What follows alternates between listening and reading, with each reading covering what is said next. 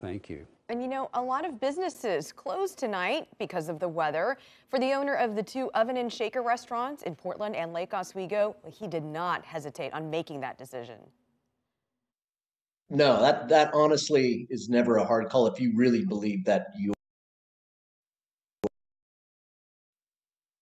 are putting team members at risk. It just is, and you just move forward with that. So that risk on the icy, snowy roads he's talking about, well, that's something Ryan McGarrian experienced firsthand. Last night, while heading home from a dinner in Aloha, going back to downtown Portland, he got stuck in that traffic nightmare. A drive that would otherwise take half an hour instead ended up being 7.5 hours. Plus, he does admit he was not prepared.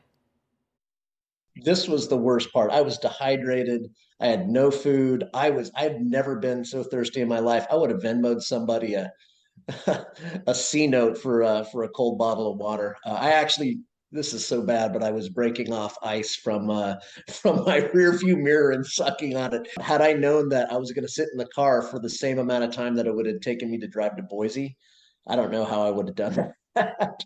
Of course, he can laugh at it now, and he says rather than be mad about that situation, he tells us he thought about how this was really out of his control and just kept a good attitude about it till he got home. Well, coming up